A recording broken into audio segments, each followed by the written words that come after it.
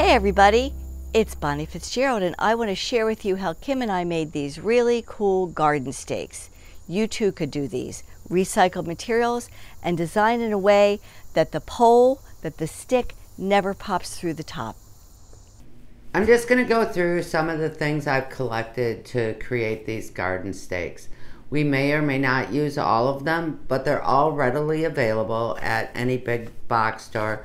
I went on a run yesterday. We have some 3/4 and 1/2 inch copper tubing. This steel is called pencil rod. This was a great find. I think it's a driveway stake or marker so that you can see at night. It's even got a little reflection on it, so I can't wait to see how that works. This is rebar.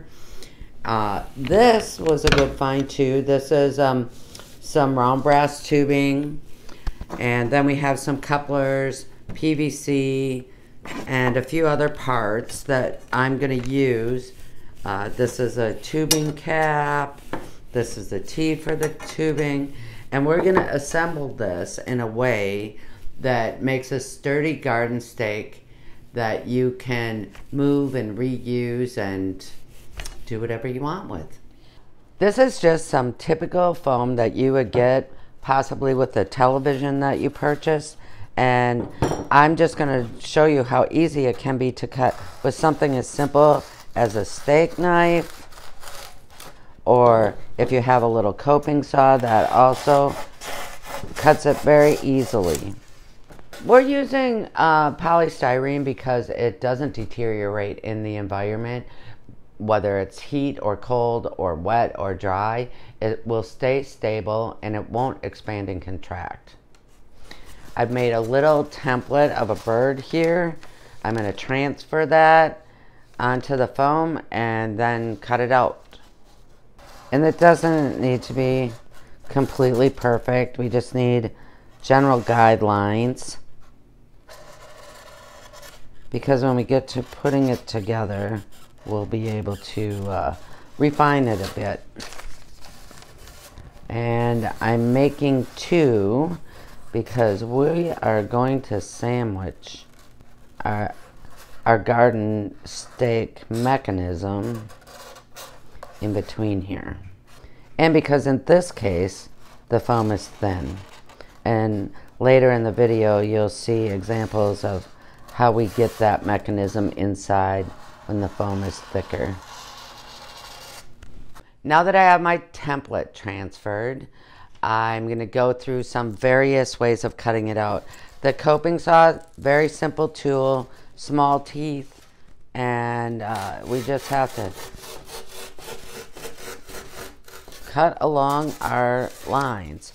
Also works super good, and everybody has one of these in their house, is something as simple as a steak knife. You can also use power tools like a jigsaw, and I'm just gonna go back to cutting here. The nice thing about this little coping saw is it allows me to turn corners really simply. Now I'm back with both my pieces cut out. You can see by the edge I used two different tools. This is a much smoother cut done with the jigsaw than my hand saw that I was cutting. But in the end, it's not going to matter because this is all going to be covered. And now I'm left with this nonsense, which is stuck everywhere, and it's just part of the process. So make sure you're in an environment that you can clean it up and vacuum it up and whatever, not just in your living room. For this video, we experimented with cutting a few different shapes using different thicknesses of polystyrene. So for this first circle, I am going to show you the mechanism. This is just a small piece of brass tubing. Comes in a package at the hardware store. We have a tubing cutter, and this, when we're finished, we'll slip over this piece of pencil rod, and you see it fits, you know, fairly tightly so the rod doesn't tip back and forth. Now we're just going to cut it off And this is a simple and inexpensive tool. There's a few different varieties available. We're going to put a couple inches of it in, cut a couple inches off if I can get this done. Here we go. And then tighten it up till it's just fairly snug. Then you give it a couple twists around, tighten it again. Oops, a little too tight for me to turn it. And you can see that little dent it's making.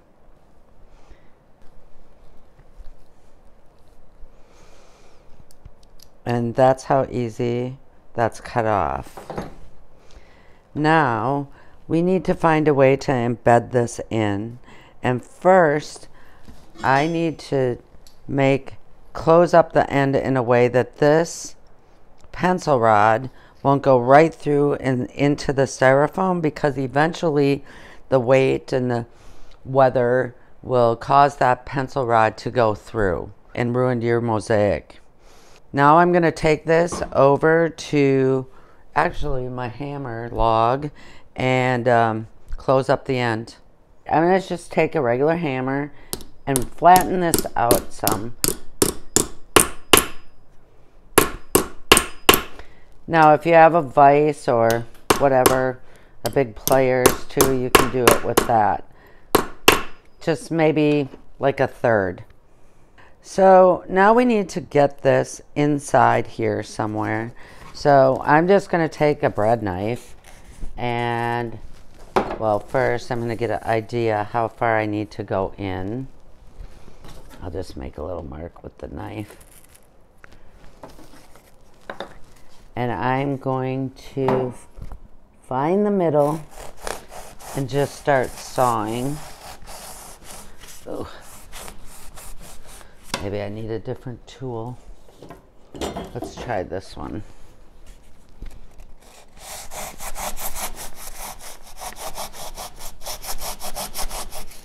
Still not good. When in doubt, use a hacksaw.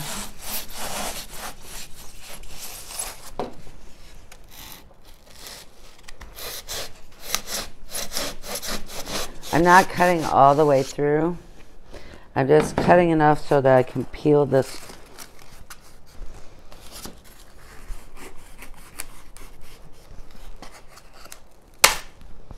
piece off. Now we'll move on to putting this in. First, I'm just going to push this up here. And then we're going to carve a little channel in so that this can rest on top and go right back together. Okay, I just took this file. This is a really coarse kind of grit file, fairly inexpensive. Again, hardware store or Harbor Freight. Here's the piece I cut and flattened. We get that up in there. And now this will fit right over the top. And now we have a place that's really easy once we're done mosaicing to mount our finished artwork. And we don't have to deal with the rod the entire time. I know that most of you know that I really say weld bond doesn't go outside. In this particular case, we don't care about it as much, because further on in the creation of our artwork, this entire thing will be covered with mesh and adhesive and all kinds of things that protect the center from the elements, and it won't be able to fall apart. So we're just going to weight this, and in a minute we'll go on to the next step. All right, our little circle here is all ready to apply the AR mesh. Let's talk about that a little bit. This is cement board tape. It's the same thing they would use when they're constructing your shower or anything where they're applying tile to. So The part that is the most important is it's self-adhesive alkaline resistant tape for use with thin set and mortar. So the fibers of this are special in the way that thin set and mortar would eat other fibers out, but these resist that, and so your project won't weaken over time.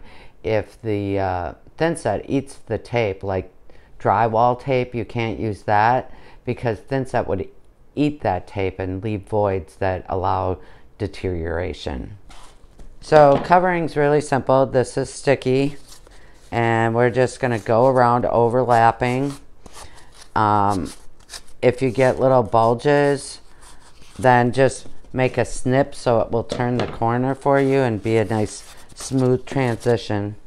And it doesn't really matter as long as you got some overlapping going on. All this is going to get covered.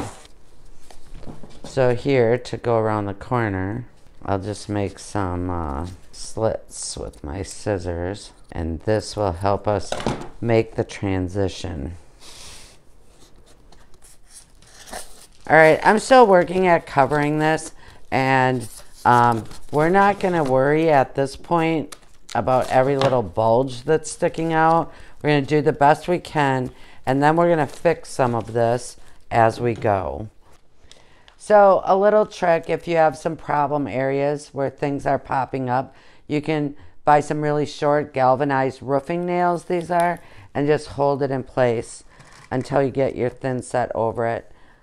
This isn't entirely necessary because the thin set will hold it down, but I'm kind of OCD, so I like things to be flat before I get started.